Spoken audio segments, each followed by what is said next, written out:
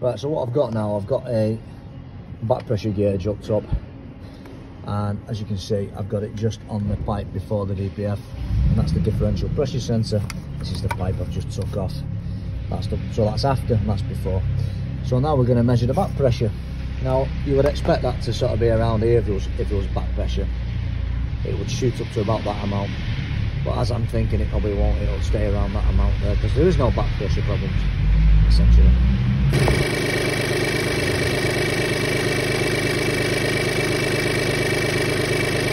Right, so this particular job's come to me now with a DPF problem. It won't regenerate, and it's saying that the DPF soot mass, even though it's low, it's saying it's too high. Now I've checked the back pressure, it's saying the back pressure is too high as well. Now I've checked the back pressure, I checked it with my manometer, and there's nothing wrong with it. So basically there's an issue, isn't there? There's an issue with the differential pressure sensor, and there's an issue with a few temperature sensors on the engine, which is one of the reasons why it thinks it's got a blocked DPF. But it hasn't got blocked DPF, and I'm going to show you that now on the manometer.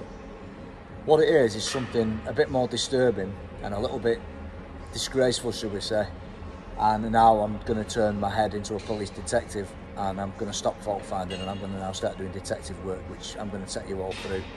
Last week I checked something on this engine which is a common fault, and it was quite okay. But in the past they've changed this particular part, and they've tried to hide and mask a fault. Person's bought the car, and here we are. So I'm going to walk you through it. Stay tuned, it's going to be a good video, this. Promise you. So essentially on this B37 unit, we've got issue with this temperature sensor here. It's showing that's 300 degrees, and when I unplug it, it's -40, which is fantastic. So we know everything's okay. Differential pressure is reading sort of 6 millibar, and it should be 0. When on the old one, which is here, still on the car, when I plug the new one in, it goes to 0. So obviously there's a fault with that sensor. But I've also got a problem with the pressure sensor, which is down there as well. So we've got 3 sensors on the emission system faulty. Now, on the B37, what usually goes wrong, and it's not really an unusual fault, is usually the temperature sensor for the fuel system, which is here. There's a little temperature sensor. It's a pile of crap, and it goes faulty. Now, the first thing I did last week was I actually took the plug off and I looked, and it's usually full of diesel when they're faulty. Well, as you can see, it's absolutely bone dry. Just zoom in, as you can see there, bone dry really. It's a bit blurred, but you get the idea. It's bone dry, that sensor. Now what I can do now is, if I suspect this, because I don't know, the woman's just bought the vehicle from a large place, no one knows the history of the vehicle, it's had one service. We can look at the part number of the sensor, and I'm going to do that right now and see if it's a new sensor or an old one. Now sometimes they don't change part numbers, so you don't get anything from that detective wise. To cut a long story short, what I'm going to have to do with this engine is, unfortunately, I'm going to have to now fit these parts and not plug them in because they need replacing anyway. So I'm going to change the temp sensor in this, and then I'm now going to have to do some detective work. But I've already done a bit of detective work, and let me show you what detective work I've done. Now it's easy to miss these signs, and don't forget, if someone's owned the car and traded it in, they just want to get it kind of into the dealership and then walk away with the money kind of thing. Well, unfortunately, as I've took a second look on this particular car, I don't know if you can make it out in the camera, you can just make out a touch of shiny liquid. That's diesel, is that? I've already smelled it.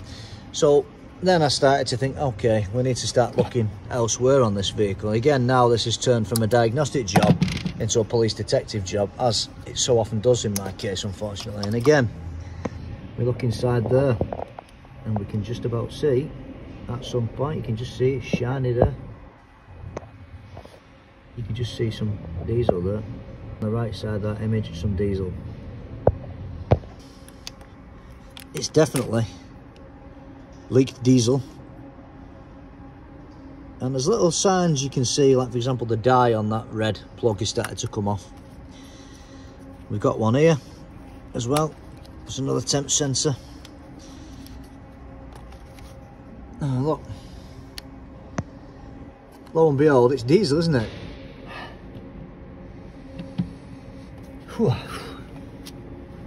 Despite all the advanced diagnostic tools, sniffing the old connectors of the DDE is basically the best way. They've cleaned it extremely well. However, the large connector can't smell out. The small one, however, you can smell diesel, definitely.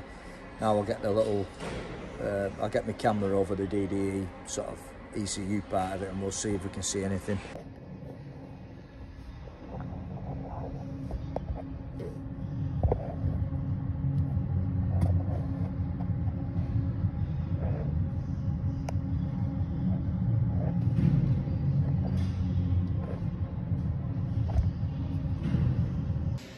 Right, nothing much in here, they've done a good job of cleaning it, haven't they? Let's look at the swirl flat plug.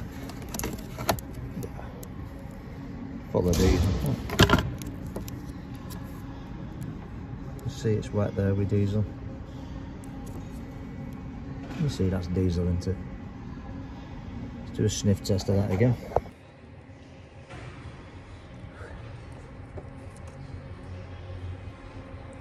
Diesel, definitely.